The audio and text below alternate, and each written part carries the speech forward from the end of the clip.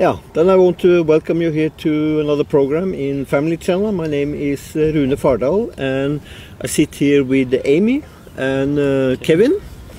And this is about the case Tyler back to Amy. And today you have been participating in the court, which is the yellow building behind us. And today it was your lawyer and the lawyer for childcare who represented the case. Yes. Their side of the case. Yes. They said, their side of the case. Important point. Their side of the case. Yeah. And you give your explanation. Yeah, I had my time today, and so did Kevin. Yeah. That was about almost what happened today. Yeah. Because you have another day tomorrow. Exactly. With witnesses. With witnesses from childcare and psychologists and different things like that. Okay.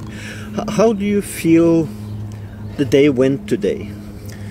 I feel it's kind of prejudged. We have had this judge in a previous court hearing. It didn't go in our favor, and just by the tone of them and the impression, you leave with the heavy feeling. Yeah. You don't feel like you're actually being heard, or what is being heard isn't what's really relevant. No. It's already been decided beforehand. Yeah. That they're kind of just picking through the leaves to find out what they can use against us. So nothing new, really. Because when we talked earlier, you said the main issue now isn't it's not fit for mother. It's not my caregiving skills. No. They did bring up a point just to make sure, because they had just gone out with the fact that they have no issues with my caregiving skills. Yeah. But to reassure that they win, they have now come up with that. It might still be difficult for me with just normal caregiving skills, because now he might need special caregiving skills from someone to take care of him, because he's been in a foster home environment. So because of what the child care system has done to him, you suddenly need special training. Special parenting skills, yes. Which I'm happy to do. Like, just teach me, it's fine. Just give it to her then. Yeah. Give it to her. We can train with supervision. No, but now it's that they feel it's a risk that I would bring him out of the country. Yeah. I've offered everything. I've offered up my passport. I could go to the police station every day. There's nothing that I wouldn't do to reassure them that I can stay here. Yeah. I just want to be a part of my child's life. Yeah. But the main issue of them is that he is so connected to the foster family now that there's no going back. Now they bring up the attachment. Exactly, the attachment. So because they have kept him so long, 4 years, he's so attached to the foster parents that he can't go back to mother and father. Exactly. But they do this on purpose, you know. They know what to do and how to do this, so that it comes in their favor. I think it was all pre-planned. I mean, it's obvious. It's like a system that they have. They just hold the kid so long. When they took him first time, they had, according to Norwegian law, 3 months to investigate, find out everything. Yeah. And in rare special cases where they need some special information, they can go up to 6 months. Yes. But how long did they wait until they start the case with you? It was not. It was regarding the when it went by some years, and then she asked about. Reopening the case? Reopening the case. All right, so we had to wait 1 year by the law, which we did, and then I tried to get the case in for court again, and that's when they had the 3-month limit to answer or to send it into the court. 3 months passed, nothing happened. 6 months passed, nothing happened. I think it was almost a year, at least 10 months before they actually got it into the court system. So they broke the law here, they did. actually. They did, yes. And the fylkesman, he like the mayor of Farsund. Yeah, he reviewed it, and he said that they had broken the law on 2 or 3 charges. Yeah. And that in practice, it should be that the child gets returned normally, immediately. Yes, that is the law. Yeah, but in this case they haven't done anything like that, so we don't understand why the law isn't obeyed even by the government. They made the law and they are not obeying it themselves. So the childcare system and the people working there here in Lister community, they can break the law. Yes. Without consequences no consequences. But as soon as you do anything in their eyes that's wrong, it gets consequences. Yes. Yeah. And not only consequences, but it gets blown up out of proportion with things that easily could have been fixed, and that I'm sure a lot of parents are open and willing to get help getting it fixed, but they put their foot in the ground and what they blame you for had something to do with nutrition and food for Tyler, but they never give you a chance or give you information how to do it the right way, or at least how to do it the way they think is the right way. They never care about that. But they should have, because that's what the law say. They should put you in a position to take care of the child. It's very strange that the government is allowed to break the rules and don't need to apply to the rules, but the biological parents, when they do something that seems wrong for the barnman, they just try to like find excuses to they say like psychologically unstable. They use that against everybody. Just because we meet up and want to have our child back, they say that we are psychologically unstable and that we should accept that they have him. That's psychologically unstable. They want you to accept that you have lost your child based on false accusations. Exactly. The thing that really irritates me is that multiple times when we've been in court, both here and in Kristiansand, we sit there in court and we get asked questions, and they always ask the question is, what was it? It's pretty much, why on earth are you asking for custody back? You don't even have visitation rights. And my answer today was, this is my last shot. I don't have any more chances. There's very little chance of it getting into lagmannsrett, let alone the highest court or, the human rights court. So I have to ask all at one time, and not only because this is my last chance, but because they on purpose use such a long time to get it through the court, that I would have to wait 6 years to ask for custody back if I first want to start with just visitation. Because they do so slowly that he's like 18 before he blink. So they kind of bring it on themselves, and then they ignore the fact that they do it. They try to make you look almost like it's your fault. Like they just try to it's get ridiculous something on you, make you say the wrong words so they can use something. They don't really have arguments. They use it and they produce it themselves, because now attachment is 4 years. Oh, cannot bring back attachments is broken, but they have broken the attachment. It's not exactly, they're at fault for that. And he still have attachment to you, even if they block him, because he lived with you for 19 months first. So he is connected to you, smell, and he asks everything. About us also. He's curious, but they can't say anything because they are afraid that the mother, the foster mother, she said that she don't want to give him hope. A chance to meet either one of us, because I think she's afraid to lose him. Terrified of losing him, and this is her only child that she regards as her own, because she is incapable of having children. Now, from a mother's standpoint, that's very sad, and from a woman's standpoint, that's very sad. But you don't kidnap someone else's child and hold them hostage on your own wishes. This is her wish to think of Tyler as only her own.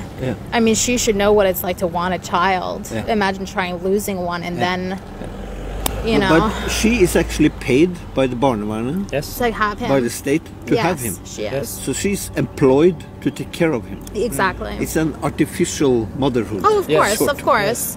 And she is imagining that she actually is his mother, and I think it's, if it was a normal foster mother in normal, I mean, for example, that she was open, because many foster mothers are actually open, like to to have a connection to the real parent. Yeah. And well, that should be a must, though. If you're open to being foster parent, you have to be able to work with parents. Yeah, you can't think of, okay, but in 1 year's time, this kid is going to be only mine because I want it to be that way. Yeah, yeah. That should never be the intention, or you should never become a foster parent, because that's not how it is. According to the law, you have to work to get that child back in the home she's as possible. putting her wishes before his wishes. Exactly. And that's the wrong thing to do. He actually fulfill her wishes. Yeah, he did. He's the mean to her happiness. Exactly, exactly. And that's the wrong way around. Exactly. As far as I know. Yes. She should be the one that give him the opportunity fulfillment to see and if actually, that's okay. He should stay with his mother, and you should be there, not some artificial mother who cannot get children for herself, so she buys some and actually get money for it. Yeah. I reacted one thing you mentioned earlier.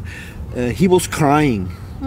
And they tied him up. No, he was crying at the night in the crib, calling for mommy and daddy, calling for us. Yeah. And he went up, and they put him down to bed, up and down. So he wouldn't lie down. He wouldn't lie down, and they had to put him in the crib. So they didn't want to bother. Yeah, it stands. They didn't want to bother, do it anymore. Yeah. So they tied him down with his feet and his hands. Locked him to the crib. Yes. They did. Yes. I wonder if a biological mother had done that. I think childcare would have been there that fast. Yeah, and you know what? They should be. They should be. Yeah. I mean, at least so you help the parents realize that's not okay. Yeah. But, I mean, for me, that's not acceptable. And the fact that the barnevern is completely aware of what's going on, and it's acceptable because, you know, it's the foster or temporary foster parents who are doing it, that's not okay. No. Absolutely not. It's terrifying, really. Okay, there was a lot of people, 10 people I think, coming from different part of Norway, actually supporting you here today. Yeah, very nice. And this place, I can tell for the foreign viewers, it's not the center of Norway. This is far out. It's one of the southern cities. Province. Yeah. We are very close to the most southern point in Norway. Exactly. And there are quite a bit distance to any city here. The population is like 8,000 or something. Yeah. 10. It's not many around here. That much. Yeah. So, but we hope now you have tomorrow one more day with witnesses, and then it take a week or a few weeks for decision from court, and then we will know what that decision will be. Exactly. That you can appeal or work on with, but. Maybe this is a case that can actually end up in human rights court, because it's to set the standard, because it's so special in many areas, because you know it's a barnevern's case is always special in a kind of way, but this is special because of the circumstances, that there was no violence, abuse of any kind, neglect. Because if it was, I would understand. It was just two parents who have their first child. Yeah, we were so young. Experienced all the challenges that follow with it. They need some advice about feeding and this and that. But you were never given a chance to that. They never informed you. It's better to do like this or this. Give her that and that. They just come. Yeah, and take after and delayed, get a job. Delayed the process. So they get the barnevern employees to have a job, and the barnevern lawyer have a job, and everybody's happy with that, except Tyler and us. Yeah, they need children to stay and work themselves, and Tyler is one of them. Yeah. Yes, unfortunately he is. Okay, I'm sure we haven't heard the last of this story. Tyler back to Amy, as it's called. I know that people have been outside the embassy in Vienna today, demonstrating against this, and not so long ago there was a bigger demonstration down in Vienna. In Vienna. I actually took part in that myself. I wish I could. Yeah, but we have to raise awareness of this kind of behavior from the Norwegian barnevernet, child care system here, because it has nothing to do. They break the law. We know that already. They obviously don't have the understanding. the knowledge of how to do this, the academic knowledge. They are breaking all the rules in the book. They are. like the human rights, the general Norwegian law, and like every rule you can possibly think. It's broken, but it doesn't have any consequences for that. Exactly, and that's a big issue. And if you have broken one, I promise you, you probably You'll have never felt hear it. the end of it. And you don't can't even get over that point. You don't even need to, as a biological parent, you don't even need to break the law regarding your care for your child. They make stuff up and they just and they're take so him first easily and ask believed after. by the Norwegian court. Everybody believe them when they say something. Exactly. There is no, where is the proof? There of is this? no, Where you don't is need the any proof? proof. No, you don't need And that's it. a big problem here, I would say. And that's It's, the court system is so slow also. So that's no. It's not strange that it takes like 5 years, and then they ask, yeah, but you don't even know him now. So now is the argument. It's so long time you see him. The attachment is broken, they say. Yes. Now he's attached to the foster mother. What kind of argument is that? Everybody who know about attachment know that it doesn't end, and he can attach to more than one person. Yeah, and he can reattach but it seems they don't her want to risk or it. me. So. Yeah. Okay, we'll not make this one so long. But we hope everybody out there support Kevin and Amy, so Tyler can come back where he belongs in his biological family. And this is a sort of trial case, because this is showing all the bad things going wrong at the same time. Yeah. And the arrogance of this system. Oh, of course, absolutely. I never felt it's very arrogant, and when you come in, you just feel like you're a part of a picture that they paint Norway as a democratic country, because like within the barnevern system, it's not really democratic. All is beforehand decided. Tyrannic, more. Yeah, of course. So we come in, and we have to paint the picture so it looks like we have a fair chance, but we really don't. We don't. We know that when we go in there, it's no chance. No matter what, but you have to try for him. Yeah, of course. We're going to try. You are making the history now, because one day he is understanding this. Who could be saved he knows if we get a who he belongs to. Yeah. That you fight, that he will one day look at the internet and see how you fight, how many people fight for him, and that will be important for his. I think so too. That he knows, you know what, we never give up on him, and that's really my final goal. If nothing else works, is that when he's old enough, he's going to know that, you know what, my mom and dad, they fighted for me, they loved me, they never gave me up. Yeah, and that's my wish. That's how parents should do. Yeah, they shouldn't do like the childcare want. Stop it. Why are you doing this? You know, just asking the question, why don't you stop? Yeah. That is rather cold. They're almost asking you, can you stop, please? Can you stop fighting for your child? Yeah, they are actually asking. You should answer next time, would you? Yeah. Yeah, she said something about that. You know, the Bonneman's right over there. Go give your kid to them and see how you like it. Yeah, because she said you would never imagine how it is to have this pain. I would never wish it upon my worst enemy. Yeah. And you should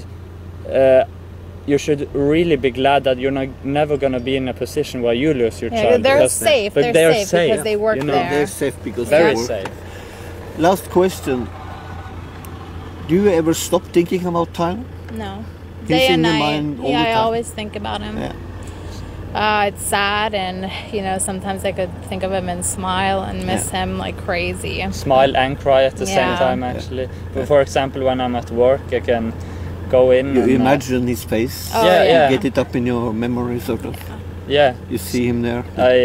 When I'm at work and I'm working, and I get the employees to laugh, and you know, and then I have to go to the restroom and just go cry. The memory come up. And then I go cry in the restroom, and then I go out again and just pretend everything is fine.